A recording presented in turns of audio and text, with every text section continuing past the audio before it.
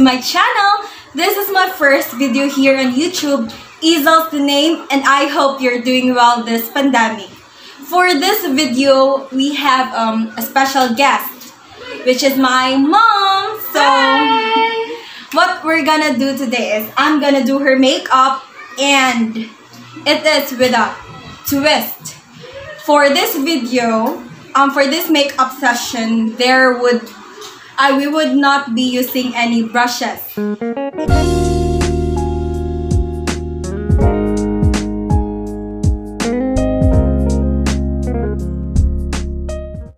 The first thing I'm gonna put is this. This was given to me by my friend, and yes, sorry ma, I'm missing this now. So remember guys, I got no brushes for this session.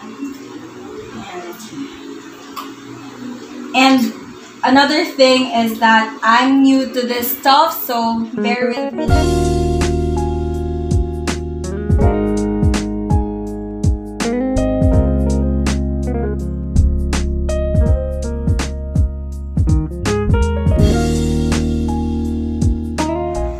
And the next thing I'm gonna put is this cream, CC cream.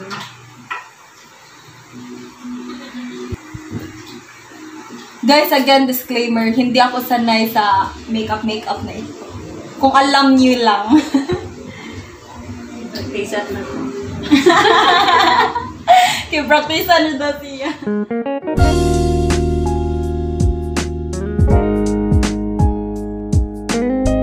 So, after the CC cream, I'm gonna put this concealer from question and answer portion tayo with my mom. Habang nagme-makeup, I'll ask you questions, ma. How old are you, ma? Young and sweet. 16? Ano's palagay mo? You look 15 years younger than your age. Charot! Charot lang. What is your profession so that they would know? I'm a public teacher. How's being a public teacher? Work from home for the meantime. What is your preparation for this new normal opening of classes? Plus Q&A. What is your preparation? Come on! Are you asking me? Yes, I'm asking you.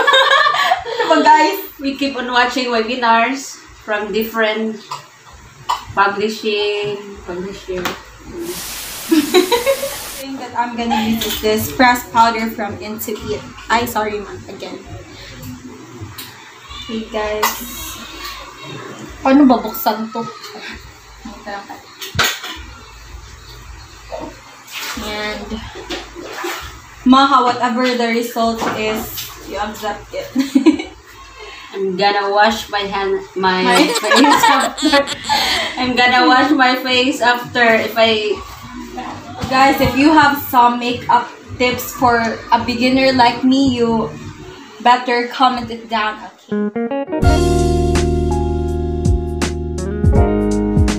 So, don't forget, if nag-makeup kayo, dapat same shade sa face, yung neck nyo, kaya huwag nyo kalimutan yung neck. Importante yun. Contour muna, di ba? Contour. Ang hirap nito guys kapag walang brush, but thankfully, I got this contour stick, faux color.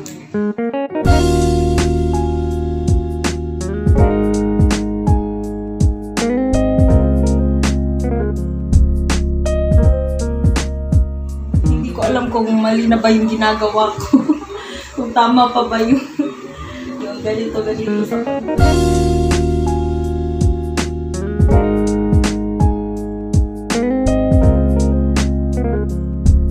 guys, the next one is I'm gonna do her eyebrows, and piece of advice, kung anong color ng kilay mo ay dapat, kung anong color yung buhok mo ay dapat yun din ang color ng kilay mo. So, in her case, she's having, what color is this, ma?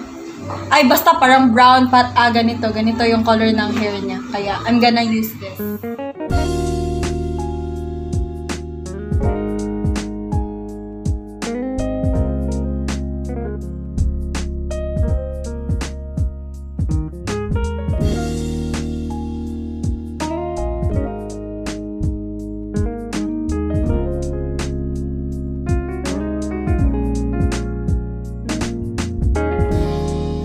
next thing that I'm gonna do is I'm gonna put an eyeshadow.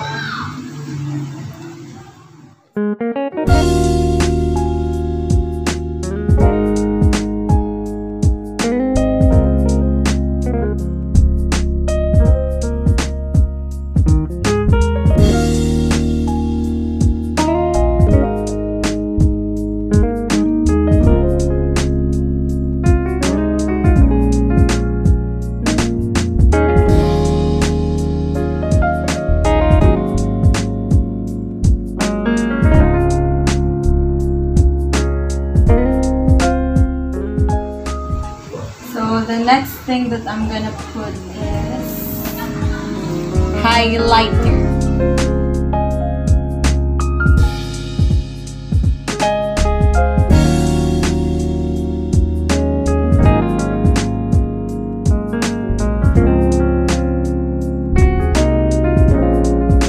And guys, I'm gonna put the blush. Blush. Since we don't have any brush, I'm so tired of using it.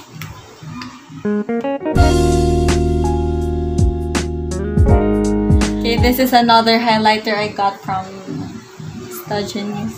I don't know. I'm not familiar with the brand.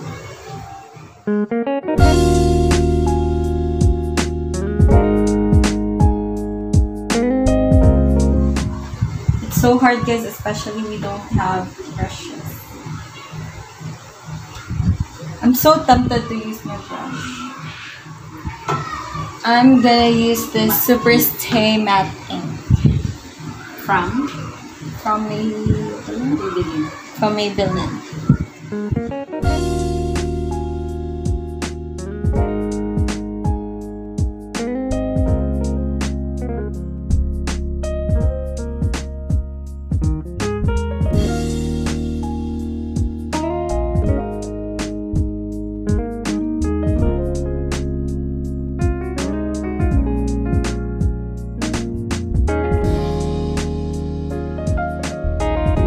Tignan nyo yung finished product ng makeup with a twist natin na we got no brushes used.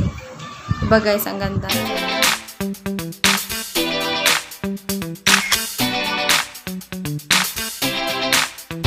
Mom, anong masasabi mo sa finished product? Perfect. So, hi guys! Once again, this is Izel and with my mom here. Tapos na po kami gumawa. Tapos na po ako mag-makeup sa kanya. And again, we've got the twist, right, Matan? No Yes. brush challenge and Only the fingers. yes, I used only my fingers.